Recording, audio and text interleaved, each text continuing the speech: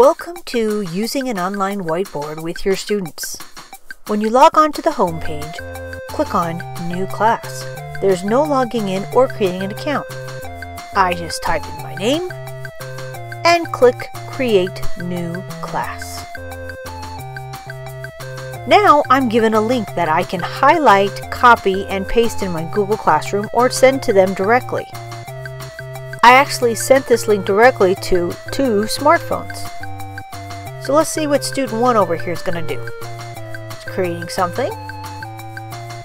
Okay, if I go to my whiteboard, I have the ability to do some drawing as well, so I can actually model for my students. Of course, I can handwrite using my mouse, or if I'm using a touch screen. I can also add some lines and some shapes, and even text. You can do all kinds of other things as well, including erasing. And there it is. Now let's look back at my students. Oh, I have a couple in here now. Looks like they're all drawing pictures together. Okay, very nice.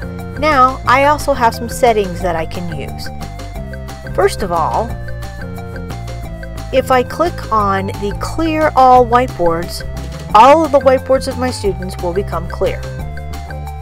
There we go, we could start anew, and we can stay in here for as long as we need to. If I am presenting my screen, I can hide their names so that way no one knows who drew what. And when we are ready to leave, of course, I am able to close down the session. And when I do, now the room is closed and nobody can go in there unattended. And that link will no longer work. And that's how we use the new Whiteboard app. It's awesome. Check it out. Thank you for watching.